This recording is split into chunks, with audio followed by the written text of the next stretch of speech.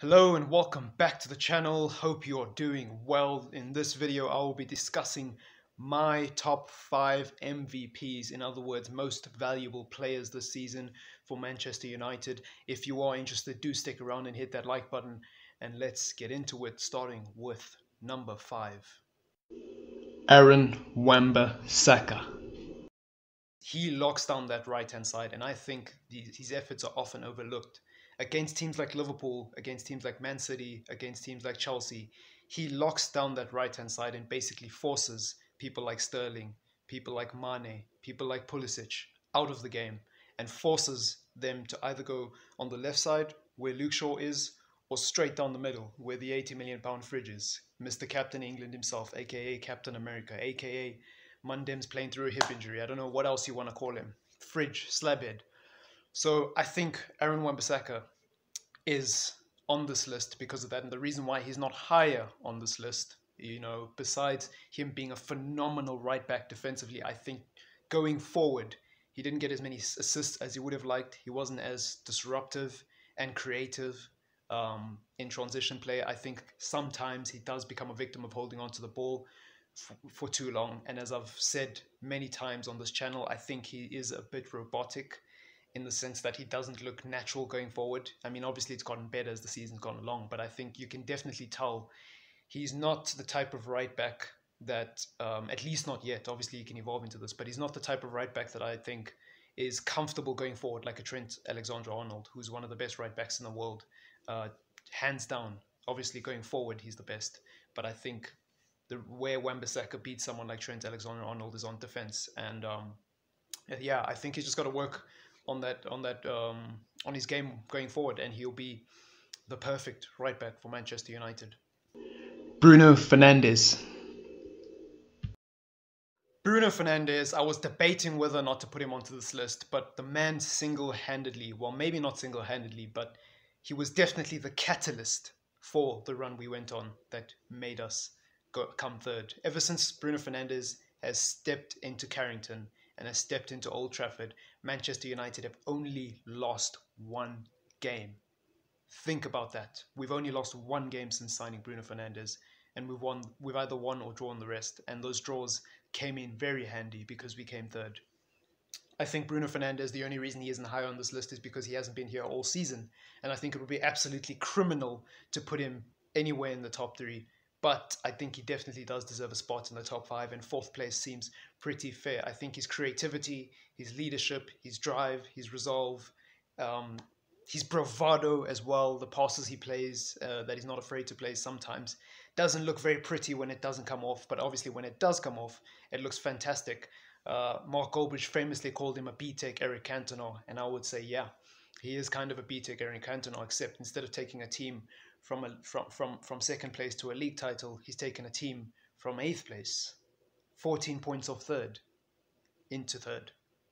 Unbelievable. And that's why he makes my list at number 4. Mason Greenwood. This is where the list got a little bit harder, and I think Mason Greenwood, for some people, will definitely be in the top 3. For some people, he just won't. But I think you've got to look at the age of the player, and you've got to judge the player where they are in their career, and of course what they've done for the team, because you cannot be a valuable player if you're not valuable to your team. Duh. But I think with Mason Greenwood, he's been really, really, really, really, really, really, really, really, that's a lot of reallys, overlooked this season. Genuinely. At the time of me recording this video, I believe he's one of the top 3 goal scorers in the Europa League, if not the top goal scorer. That just says it all. We've gone on a tournament run because of this young lad. He's stepped up when he's needed to. He's nearly got 20 goals this season, and I think he will get past 20 goals once the Europa League returns. Debut season, pretty much, and it's his breakout season, and he's already showing the levels that he can play at. I think he's two-footed. Because he's two-footed, he's extremely lethal. He's extremely clinical. His goals, his shots his conversion from shots on targets to goals is absolutely out of this world for a player his age. It's mental. It's mental. So I think Mason Greenwood being on this list is pretty self-explanatory. And I think when you compare him with the rest of the team, there aren't many players that come a bit higher. Perhaps Someone like Fred would have been higher if he had continued his form, but Fred, the massive drop-off was terrible. And that's another thing with Mason Greenwood. He's been incredibly consistent. I think what puts you on this list is consistency in my books. It's all right having a few great spurts of form, but if you consistently prove to be a valuable player, a player that if your team did not have throughout the entire season, they probably would have struggled to get to where they are, then you are a most valuable player, in my definition. If you disagree, let me know in the comments down below. But yeah, moving on then to number 2. Marcus Rashford.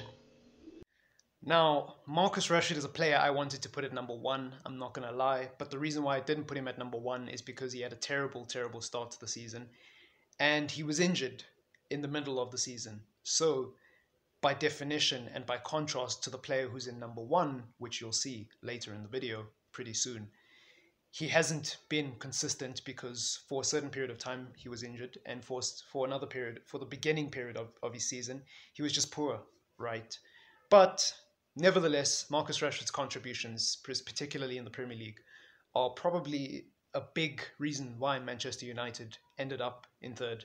Obviously, Bruno Fernandes was a big catalyst for that. Obviously, people like Mason Greenwood coming into form at the right time, Paul Pogba returning, our defensive record, yada yada yada. You get the spiel. You get the spiel. But I think when it comes to Marcus Rashford, I think you take away his goals.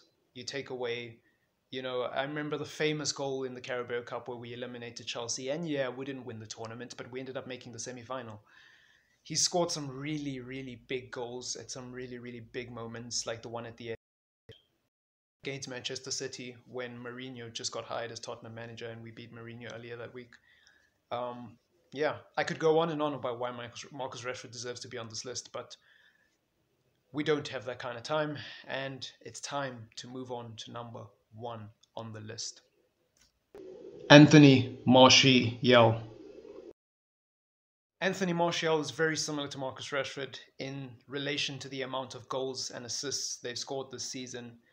But the reason why Anthony Martial is above Marcus Rashford on this list, and Marcus Rashford is actually my favorite player at Manchester United, so it wasn't easy to put someone else above him, but Anthony Martial deserves it. Anthony Martial has been consistently our most valuable players in some really, really key moments throughout the season. 20-goal barrier smashed. Well, maybe not smashed, but he broke the 20-goal barrier. He's proven that he can score 20 goals in a season, and he's basically said, shut up to all these haters out there, because the biggest thing looming over Anthony Martial was his best season about 3 or 4 years ago, even 5 years ago. Now I feel old. Remember when Anthony Martial's first season was. I remember people always going back to his first season saying he was just a one-season wonder, this, that, and the other. He's always injured. He's inconsistent. Well, a few years later, he has made his name. He's engraved his name in the Manchester United team, and he's engraved that number 9 right below his name in the changing room. He's really commanded that role, and I'm proud of him. I'm proud of him as a Manchester United player. I'm proud of him as a Manchester United striker. And unless we got Harry Kane or Lewandowski or Aubameyang for free, I would not go out and spend money on another striker, because Martial is my guy. And actually, even if we got Harry Kane for free, I'd still pick Martial. Ooh, unpopular opinion. But anyways, yeah, that has been your top 5 most valuable players of the season. Let me know in the comments down below who you think was Manchester United's MVP this season, aka player of the season. And let me know what are your score predictions for the game against Lask later this evening. But yeah, without any further ado then, ladies, gentlemen, and everything in between, peace out.